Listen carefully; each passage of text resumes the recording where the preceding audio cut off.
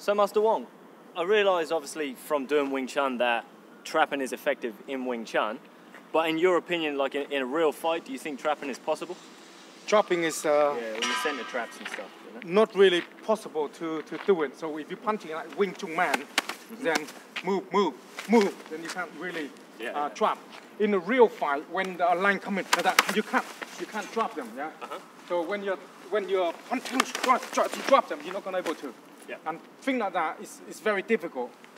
To apply the trapping in, you need to have a very good thumb kill training to adding the stop hit coming to able to stop you in trap. Delay me a bit. Yeah, delay you. So when you're making an attack coming and make now I can trap you. Now then I can come in to do the work. But reality, soon it's like stun gun. Soon that wear out, you go back to where you started again. It's very difficult to trap. So it might buy you a second or two. Yeah, so the idea is if you do Wing Chun in a Wing Chun world, you can trap. Yeah, so then you can trap. But you not stay like that. Even though you do Wing Chun, you move, see? Soon I come into attack, you move. So reality is very difficult to be able to put a trap in there to make that work in the real life. Right, okay. Yeah.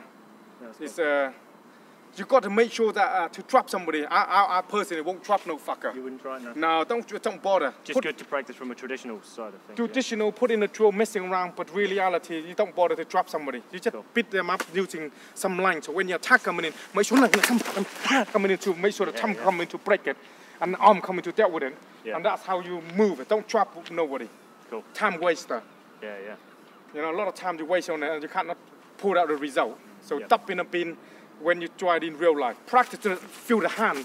That's okay, but otherwise no good. Cool, thank you. Is that good? Yeah, it makes sense. That's the idea. Sometimes, you know, people in the Wing Chun world try to trapping, try to do this in real life. You're not gonna be able to do it. People move, people respond to it. To do that, you need to add a couple more tools into it to put it happen, to make it happen before you can trap somebody. And when you trap them, what are you gonna do with them? That's another thing you need to think about when you do that kind of thing. Does that answer the question?